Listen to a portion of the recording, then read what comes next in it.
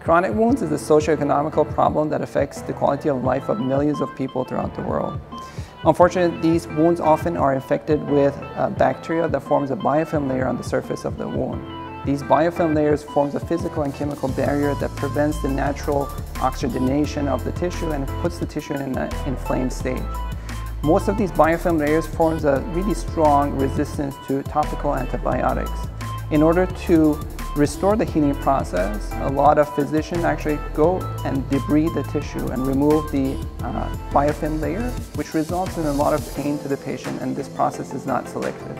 What we have here developed is a flexible biodegradable microneedle array that is composed of a degradable microneedle containing calcium peroxide. Whenever it pierces through the biofilm layer, it delivers the calcium peroxide into the tissue, resulting in oxygenating the tissue and also killing the bacteria.